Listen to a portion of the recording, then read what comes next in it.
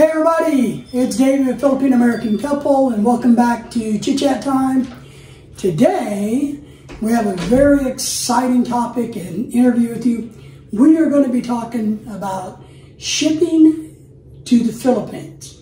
And I have an expert shipper with me today. Mark, this is what he does. He ships things all the way to the Philippines, right? That's right. So tell us a little bit about what you do. So we're considered a sub-agent for Atlas Shippers International, which is Philippine forwarder to the Philippines, just to the Philippines. Just get that out there. We have a lot of inquiries from people that have friends from other countries that are interested in sending to like Thailand or India and stuff like that. But it's Philippine shipping is solely to the Philippines, and it's one way. So, but yeah, we've been agents for several companies over the years, but we've been with Atlas, I think, the most of that time, and it's one of the larger forwarders in the Philippines. And you've been in it for at least, what, 10, 15 years, something like this? Since about 2003, yeah, around long that time. time. Yeah, long it's time. been a monthly part of my life since then. We've used them to ship items with. That's how we know them, and we're grateful for the service. You're welcome. Let's talk a little bit about options. What kind of options do we have if I want to get something to the Philippines? Right. So typically the first option that most people think of, and Americans or people in this country that are male or female that may have a fiance over in the Philippines that they've started a relationship with, and maybe they're getting married, but first thing they ever want to do is send something over to their boyfriend, girlfriend, and they soon realize that they make the mistake, however, of shipping through traditional methods like the post office or DHL or FedEx. I don't think, yeah, you probably made that mistake. And you realize really quick that there's got to be other ways to do this. And usually you find out through Filipino friends or other people that are in the situation that you're in that have learned that through making that mistake, that it's way too expensive to ship just the smallest package. I mean, to the Philippines, if it has any weight to it, you're going to be pushing, several $100s, and if it's a little larger, you'd be pushing up to $800 to $900 just for one package, and that's just not very cost effective. And these people, they generally just want to tell their love interest that she'll just have to wait until he comes to see her or she comes here before she gets these things that they're sending. Right. But then they'll hear about Philippine shipping through another Filipino or somebody else that's in their situation and has learned that lesson. So Philippine.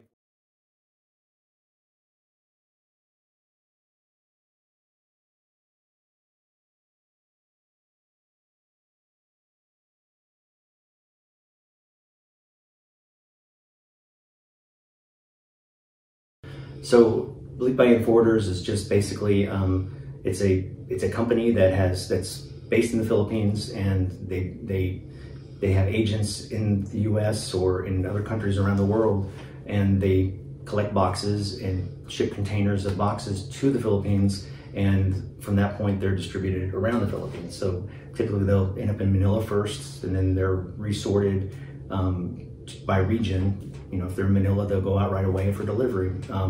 But that's the non-traditional way of doing things. So anybody who has any questions about that, just look it up, on Google about what the shipping services are in your area, if there are any. But we represent Atlas, which is one of the larger companies that do forwarding to the Philippines. There's others like LBC, which they're really big up in bigger areas, but here in Northwest Arkansas, well, there's us, Atlas, and there's some others. There's been other names that have come and gone. And the one thing I would recommend that if you are looking into a forwarder is to research them online and make sure that they are large enough to have the resources in the Philippines, the network to get the boxes delivered on time.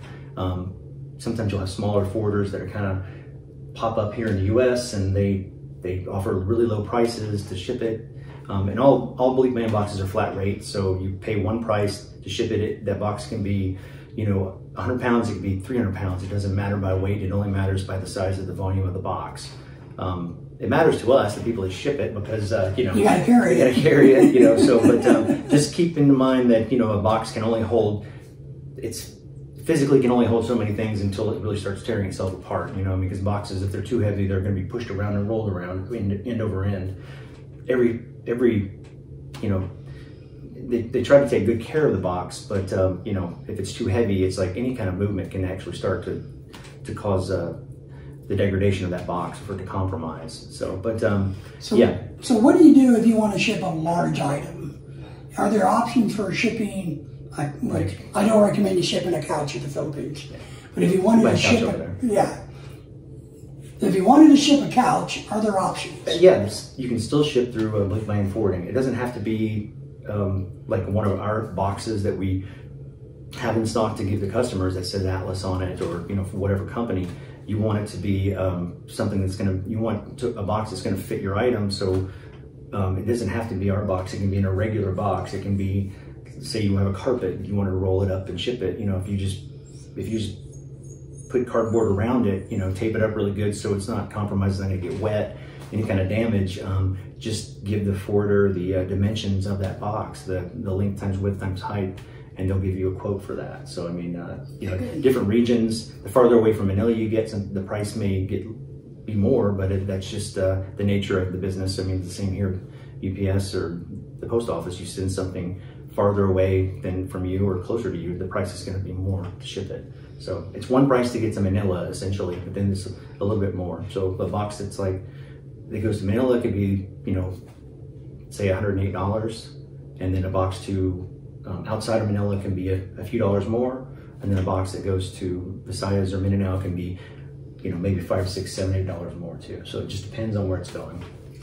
No, absolutely, and we've learned a lot the hard way over all these years of shipping things that sometimes, you know, for us, the user, to be honest, it's probably better for us to send cash to our family over there versus, you know, shopping, packing, getting the box, putting it, and shipping it.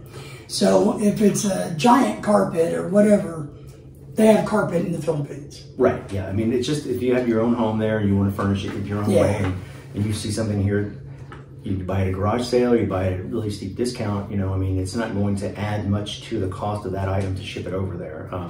But I mean, we've shipped, you know, a washing machine to our home there just because we didn't like the options that were there for washing machines. They just, the quality at the time wasn't that good. A lot of that has improved since that time, but yeah, I mean, televisions, you know, flat screen TVs used to be, you know, 5-10 years ago when flat screen TVs first came out, they were just really expensive in the Philippines. More so, it could be almost double the prices to buy it here, especially if you bought it on Black Friday or something like that. So, I mean, we still offer that service. Flat panel TVs, it's by the screen size, it's not by the box size, because it needs to be in the original packaging that you buy it from the store. If it was shipped to you from Amazon, you know, you can open it up, you know, you can make sure it works and all that, but you do not compromise the integrity of the packing material in any way, because if damage were to be incurred by the item there, the investigation would scrutinize whether or not extra items were stuffed in there. I mean, you don't want to put much canned food in with the box that your TV was in, but you know, that used to be something that was really big a couple of years ago. I think the prices in the TVs have come down considerably. Last time I was there, priced them, I was kind of surprised. But at one time, you know, you could spend $400 to ship it. You know, that's be the price for like a 50-inch TV, but that's paying the import tax too, and special handling that's given to the box. So, and you could still be ahead by several $100s, you know, even with the cost of the TV added on to the cost of the shipping. So, but just do your research and, you know, talk to your local forwarder, you know, for something like that, for anything, any irregular item. Just ask them if they can ship it that size. If it gets too big though, it's just not going to be feasible. It'd be really expensive. Like a refrigerator would be really expensive to ship. Just buy the cubic inch or cubic feet inside of it. So I have a bunch of stuff that I want to send to the Philippines. How do I do this? What do I do? And what role do you play? So we offer door-to-door service. Not all forwarders do that. So, you know, you give us a call, and we offer door-to-door to the metro areas here in Northwest Arkansas. We don't offer it to outlying areas that take more time to get to, or if you're in another state, we can arrange that and just be a fee tacked on top of that. But or you can meet us in the nearest metro area. to get the box. But if you live in a metro area, you call us up. You need a box. I will bring the box to your home. Boxes cost a small fee for the box. They used to be free, but that's kind of gone by the wayside. Most of the cost of everything has gone up, and forwarders can't really. You got to pay for a box. That's okay. Right. Well, I mean, it used to be trades. Like you ship a box, we give you a box. But it was like, it got to the point where things just got the company, the agents that we work for have to buy their boxes. So, and the cost went up considerably a couple of years ago. I think when fuel prices went up. But so we'll drop you a box and your shipping invoice, and then you let us know when that box is ready. We'll give you a deadline, when we're shipping, and maybe for your town when there's a deadline, if we need to pick it up before or on this date, and we'll come back, pick it up. I'll pick it up, and and then whatever the date is, we'll tell you when it's going to leave, when the company is picking it up from our home or from our house, and then when it's going to leave. Kansas City is where they're shipped from, and then from there, how long it will be to the Port of Manila. I mean, but it's basically door to door. We come to your door, drop the empty box, we pick up the empty box. It is delivered to your relative or family member store in the Philippines, and for that, that low rate, which is usually to Manila, it's like $108 plus $5 for the box. So no, it's a very good deal. Yeah, it's a good deal. What's the timeline from when they come pick it up from you to take it to the Philippines? How long does that normally take? So we go by the time that it's going to leave the shipper or the agent instead of when they pick up from us, because that time is always different. It could be like only a week difference from when they pick up to when the container leaves Kansas City for the West Coast. But sometimes it's earlier. We've got a conflict with our time. But it's generally from the time it leaves Kansas City, we like to say it's about 45 to 50 days. It used to be sooner than that, but there's been ongoing port improvements at Port of Manila that has caused the capacity to be smaller. Because they're working on some of it, so they can't get all the ships and all the container ships to offload. So that adds to that time, and we just like to give a little bit of a cushion because. Again, this isn't, it's not FedEx. This is, you're at the mercy of so many factors on this thing. So whenever I give a time of an estimate, that is an estimate, an average. It could go longer, it could be sooner. It's just it's sooner sometimes, which is always nice. But I mean, there are delays, there's weather, typhoons, we've had port strikes on the West Coast here where, we had a container that was stuck there for like 2 months, and these are people's items, things that they've paid money for, and they're worried about getting there on time or even getting there at all, especially if they've never shipped before. So, I really have to stress these things to them whenever I do pick it up. If they ask me that, there's just so many factors. I mean, I did have a box that I picked up one time, and I gave them there's a tracking number. It's the boxes are barcoded before they leave our place, and they're scanned into the system a couple of weeks after they leave Kansas City. So, it's not like instant tracking, but, I told one of our customers about the tracking, and I picked it up, brought it home, and the box was in my garage, and I got a text from that person the next day saying that they tried to track their box and they didn't know where it was. And it's like, it's in my garage. I'll take a picture if you want and show you where it is. You can come over and visit it if you want, but it'll be here for another week until it leaves.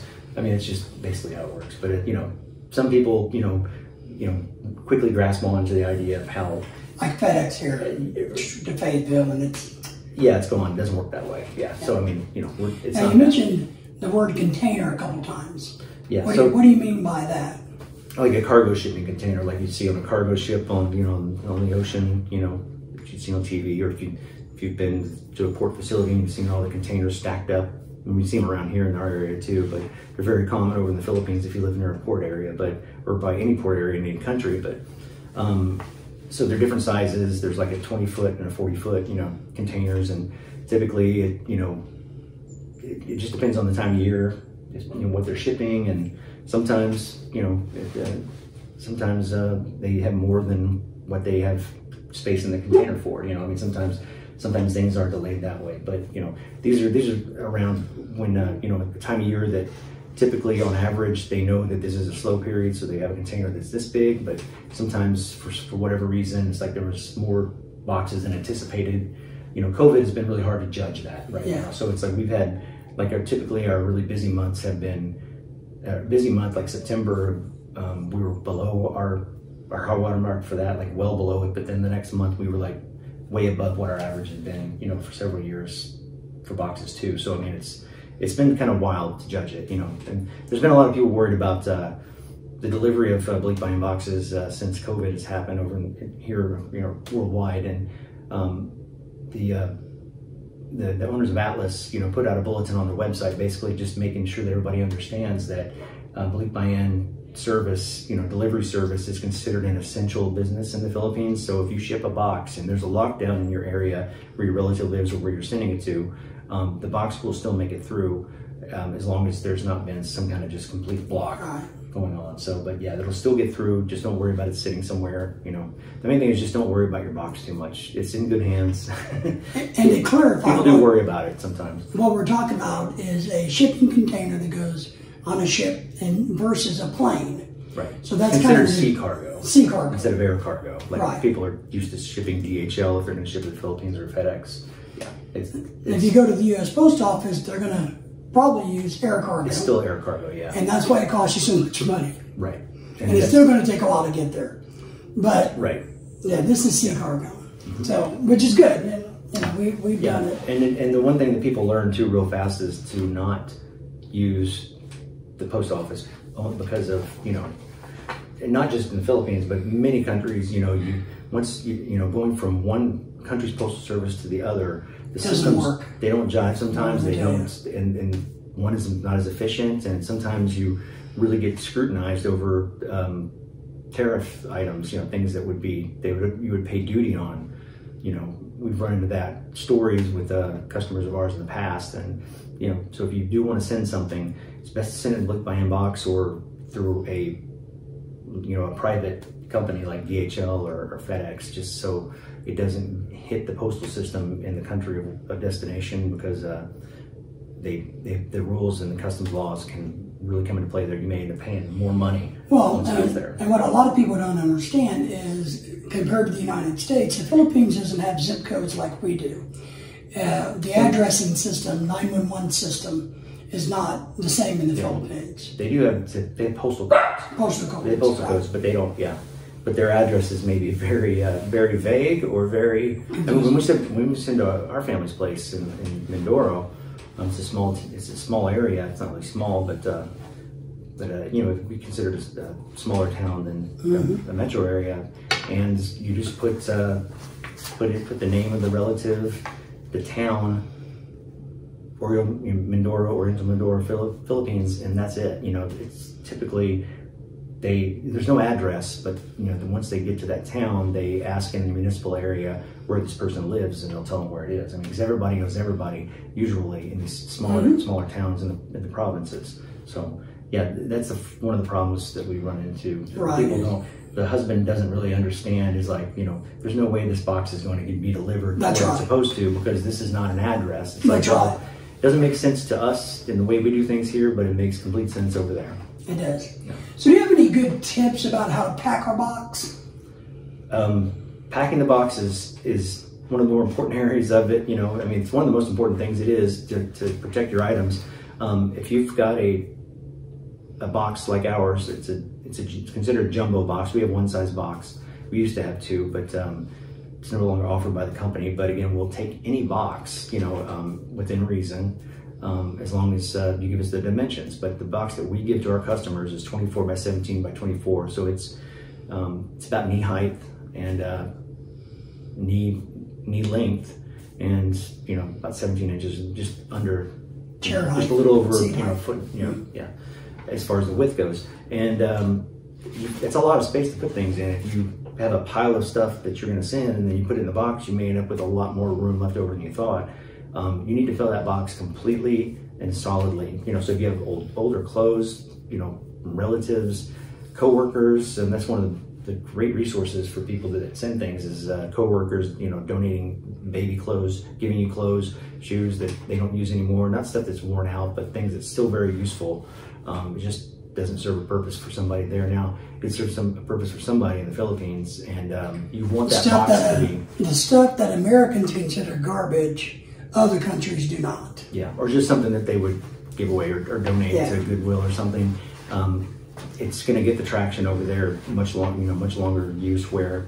But your box needs to be solid.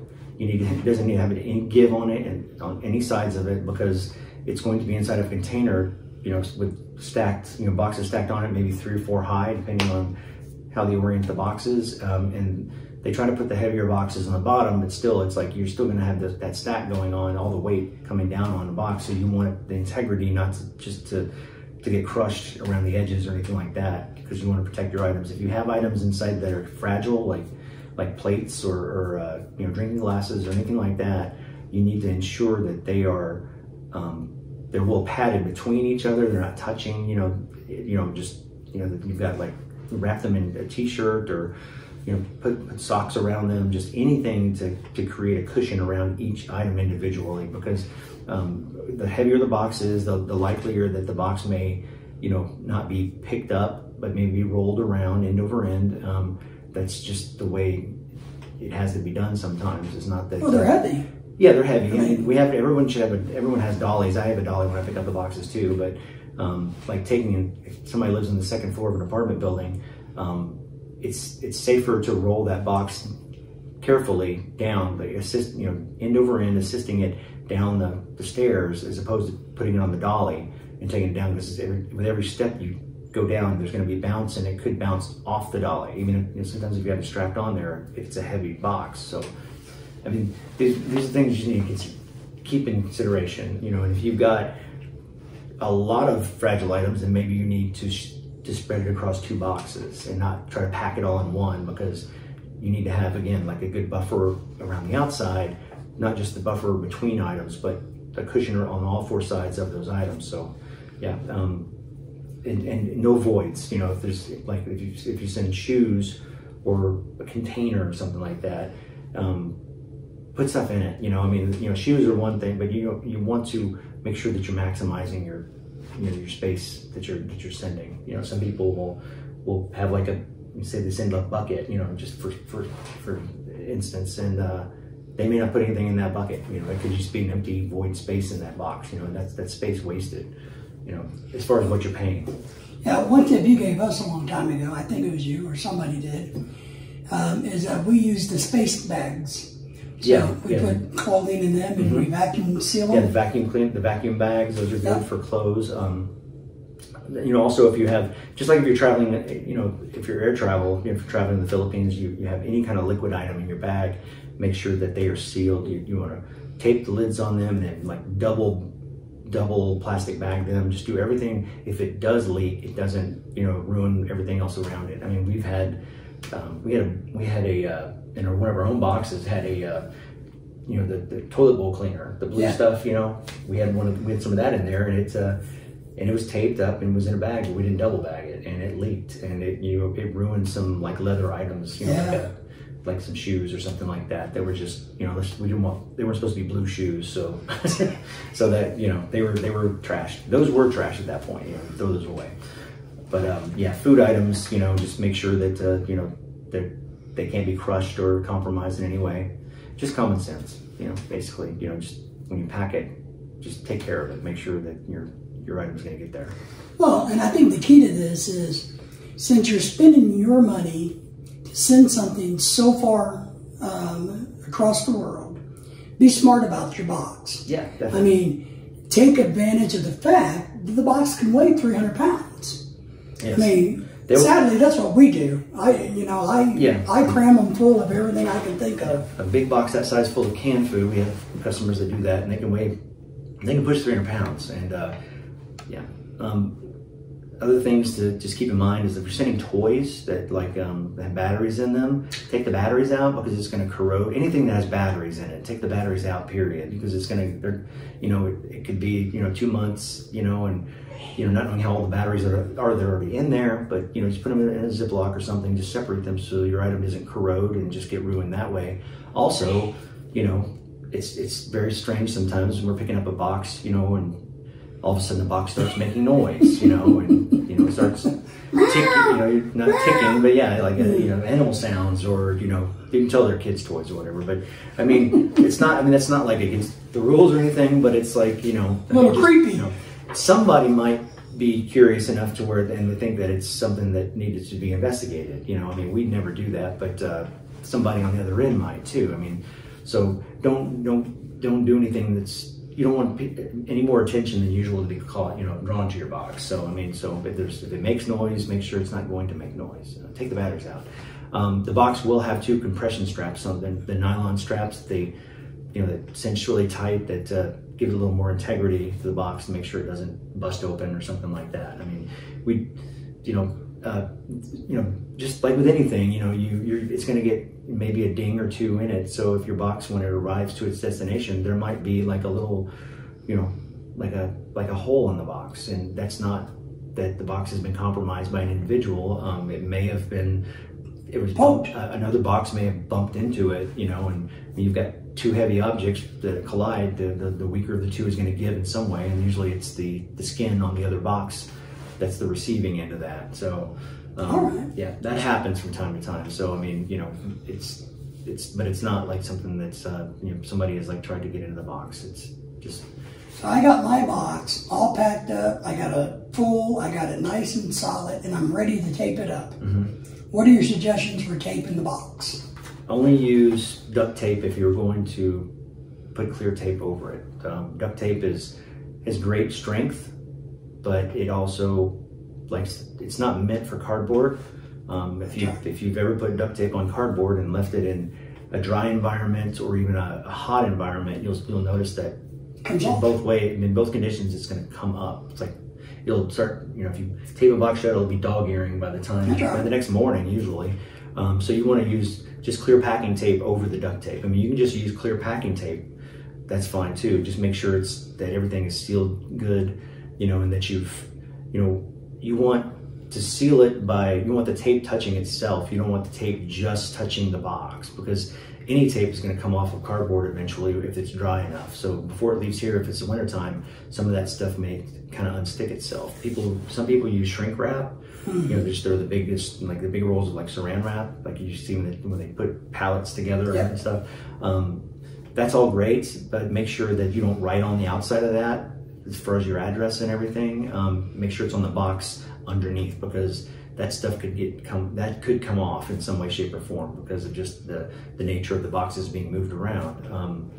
And so, the tape, is very important. The address is also very important. So you can write on the box directly, the address for your relative. Make sure that there is always a phone number on there in the Philippines for your relative, 2 phone numbers if necessary, just in case the invoice and the box somehow gets separated, in the process of getting to the Philippines. So there's no guesswork as to where this box goes. Sometimes I'll show up to a customer's house and they haven't put anything on it, not an address or anything, and just be sure that when the person comes to take your box, that it does have an address and a phone number or 2, and your name and address, just like on a piece of paper, like you would print out on your an address label on your computer. Just in the small left-hand corner, your name, address, phone number, and then just fill the rest of the page up big time with very bold, huge font. It's with the address and all. And I think that's a great tip versus you trying to handwrite it. If you can, if your handwriting is like mine, you don't want them to try to guess where it's supposed to be going. So very clear and legible. If you're going to write it on there, and put it on two points on the box. You want one on the top of the box and one on the end. I mean, just so there's 2 different places that they can find the address. And usually it's so they can see it when they stack it or something like that. And I'll remember in a second. One of the things and one of the things that I like doing when we ship a box, taping wise, is we tape, of course, all the way around, across, so that we try to get the tape to be more structural. Right, yeah. So we crisscross it to help hold it together. You'd be surprised how some people will put very little tape on their box, like just I've had customers just literally just across the fold, or the ends to close it down, and the others that go, it's better to go overboard.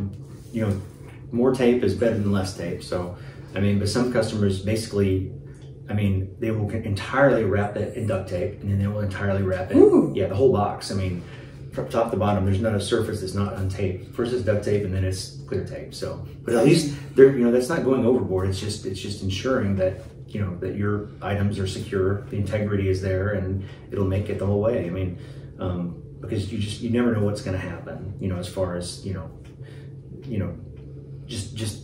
box getting accidentally drops. I mean, it's the human factor in it. So you want to make sure that your box isn't going to pop open or something like that. So just be sure to cover the top and the bottoms where all the seams, anywhere there's a seam, make sure that is taped shut, and that's the integrity is there.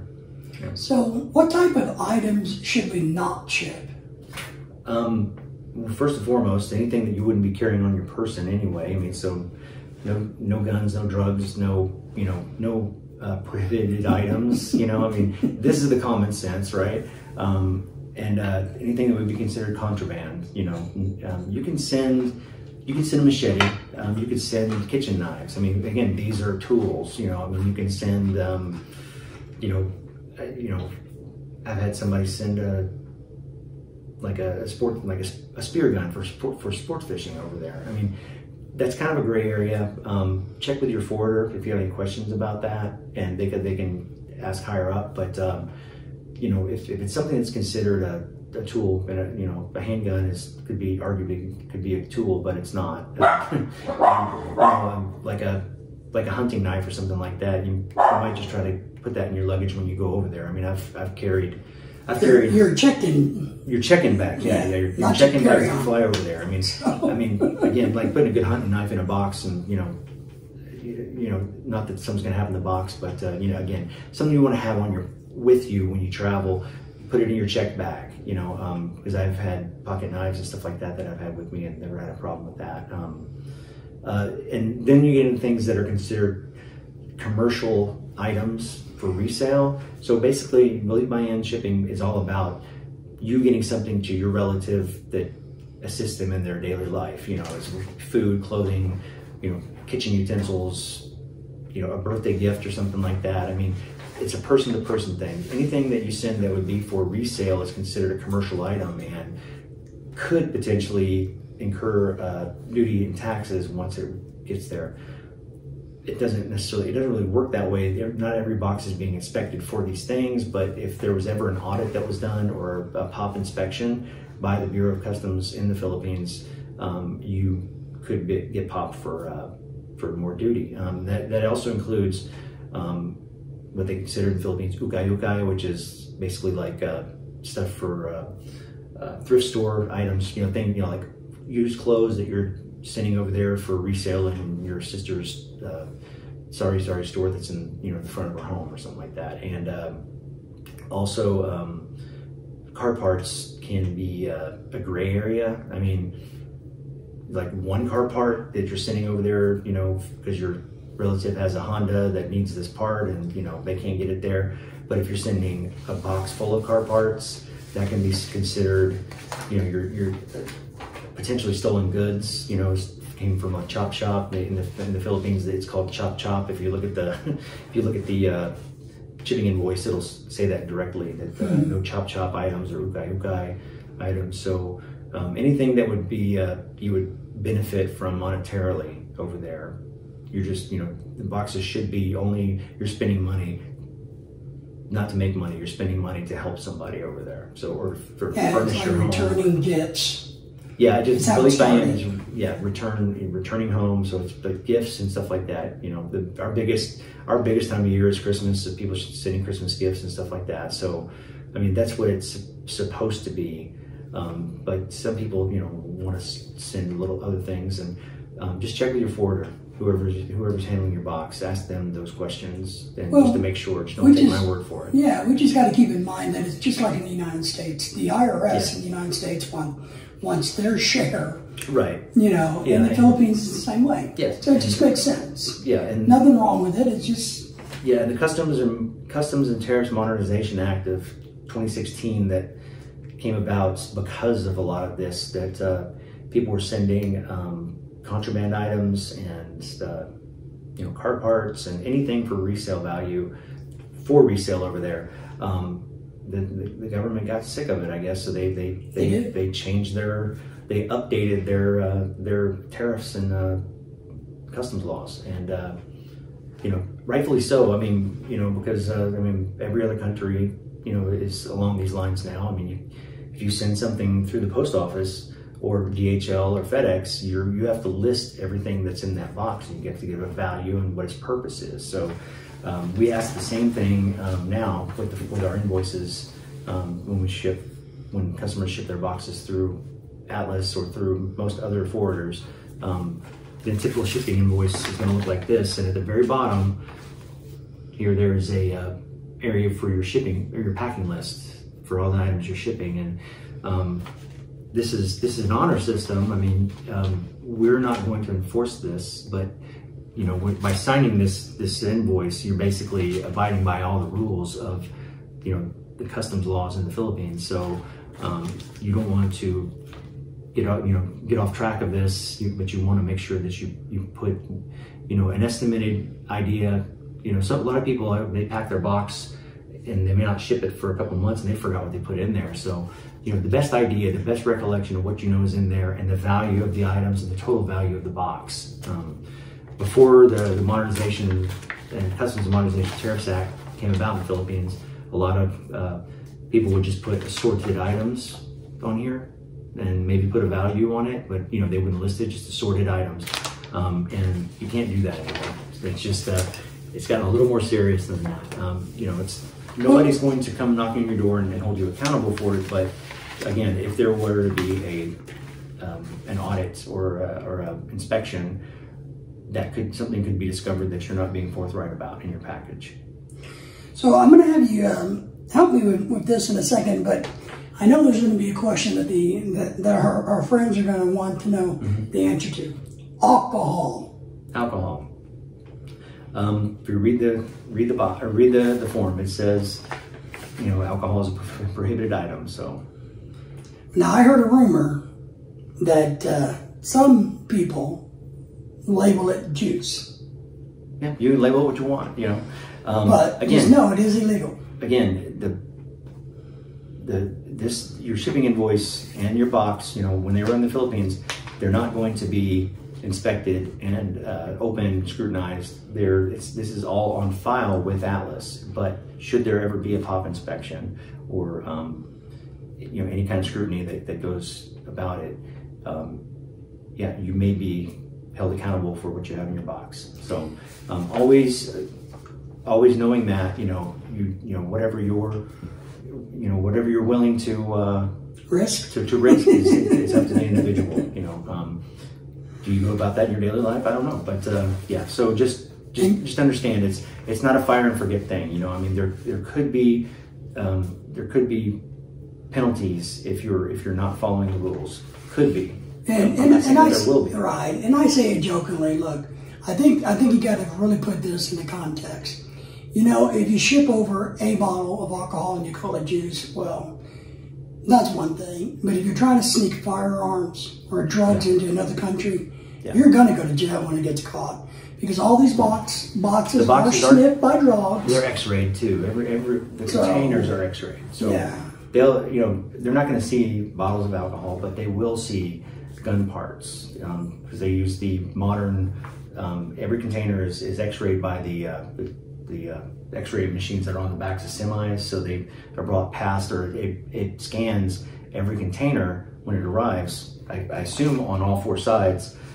It is. And they can see into that container and they can see where something is. So if they see something that's suspicious, they will yank it off. Do that. And if your box is if you have something in your box that is considered illegal, especially gun parts or drugs or something like that, your items will be confiscated, probably your entire package, but you will also be held accountable by the company Atlas for any penalties, fines, or anything that that is incurred upon the company will then be sought after from you by the company through legal means, because you've compromised their integrity. So, and then somebody with the badge may come knocking at your door too. Well, yeah, that too. I mean, the law part of it is completely different. But you will be, that $108 that you send can turn into $10,000 that you will be owed the company too, because of the fines that they had to pay because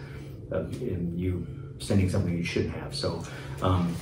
Try to carry it on yourself if you want to get over there, but just don't. Well, just don't do it. Don't do it. Yeah. Just don't do it. Yeah.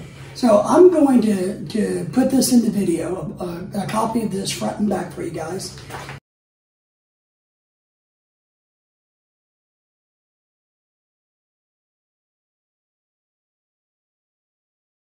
But Mark, if you would, kind of just give us some tips or rundown about how to best fill out this paperwork. Oh, well. It's all self-explanatory. The main thing, sender, and with the Customs Modernization Tariffs Act, we have to be accountable for who is shipping the box. So we have to see an identification, a driver's license, or just a state license, a state ID, or your passport. But I mean, we have to put down the number of the ID, your driver's license or whatever it is you're showing us, expiration date, and it can't be expired. You can't give us an expired ID, and it has to be, we have to have your date of birth. And some people are weird about this, but these three items in themselves, you're not really, even with your name, you're not going to incur any, identity theft or anything. I mean, we're not asking for a social security number or anything like that. Your ID card number should be separate from your social security number. I know years ago, you had the option of getting your driver's license with your social security number. Nobody does that anymore because they know it's not a good thing to do for identity theft. But and then just standard stuff, telephone number, email address if you want to give it, then your relative, just their address, their information that's just asked for, their address, their telephone numbers, maybe if you want to give an email. Now let's make sure, right? The big key here that is on where your family member is, the address that you're going to put here, it needs to be the exact same thing on the box. Yeah, I mean, yeah. Sometimes they forget, or they put something else. They have to synchronize. It has to be the same with the box. So I mean, you could put a care of on there or something like that. Just be sure to put it on the box. Or a second, two people's names. Maybe they live in the same house or they live next door to each other.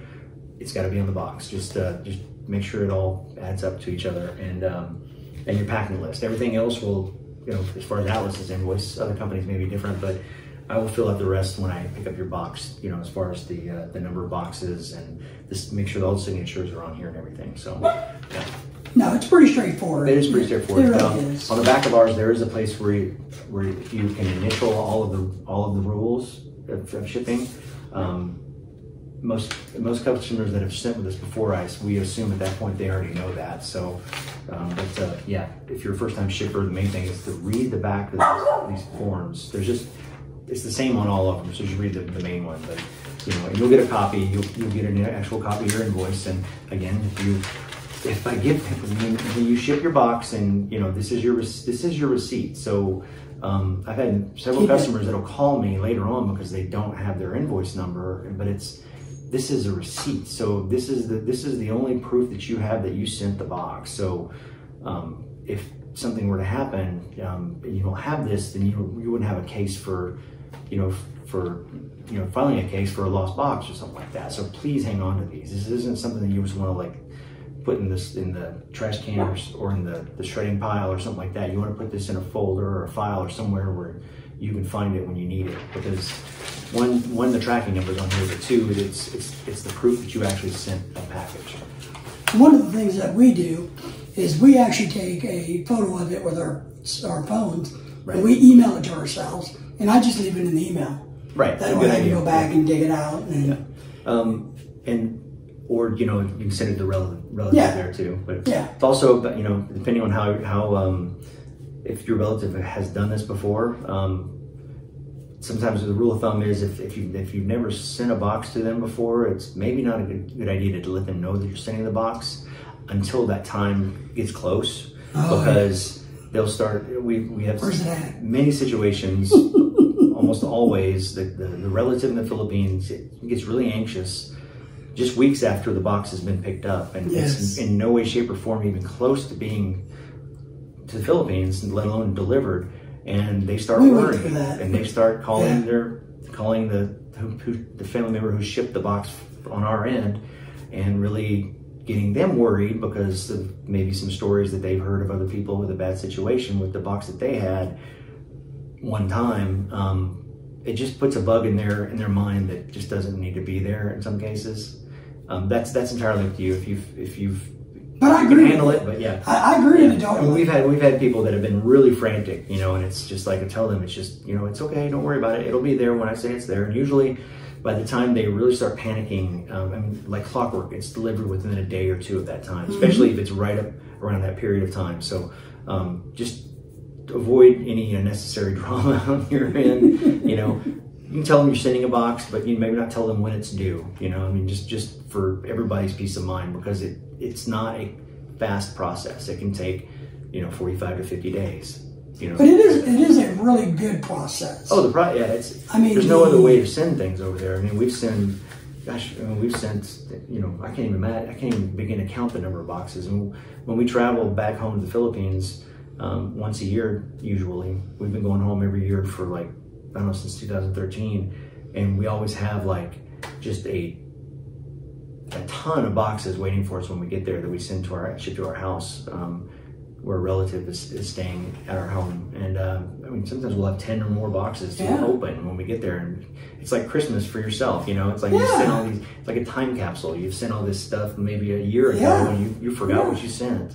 And that's when you find out that the toilet bowl cleaner opened up in it, and things like that are broken. But I mean, again, it's like very, very few items are ever damaged. It's just there will be the occasional few. It's just the nature of it, Well, and I think what's fun is it's like you mentioned, it is kind of like Christmas for them.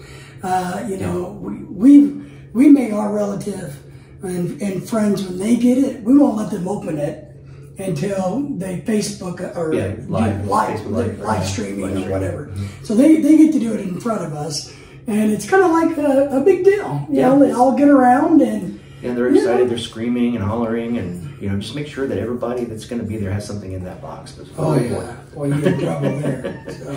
Yeah. Any last words about this process? No, just if you especially if you're new to just the Philippines experience, please check with the sources that you have to send over there. I mean, if you don't know of any Philippine shippers, go online, find out like Atlas or LBC, the Forex maybe. There's a lot of different companies. There's really large ones and smaller ones, but find if there's an agent in your area that is shipping, because we just don't want you to have to spend 5 times the amount of money that you would spend by shipping one of our boxes as opposed to shipping it through traditional means, because it's painful. When the first time you've ever done that, and to be honest, it's like the likelihood of your package getting lost through the postal system is much greater. Just so much greater than something ever getting lost in the by-end shipping, industry. I mean, if it does happen, it's very, very rare. I mean, damage may be incurred in some cases. I mean, but again, it's the nature of shipping anything that long distance. I mean, you send something, you get stuff delivered here from Amazon, and 9 times out of 10 it's fine, but sometimes it's damaged. So I mean, it's just the nature of humans touching things, but yeah, just find out if you have Philippine shipping in your area if you're wanting to send to the Philippines, for sure. Friends, thanks for watching. Hey, if you want to see more videos like this from the Philippine American couple, do us a favor, subscribe, like, hit that alert bell, and of course, share the videos. We'll see you guys next time. Take care.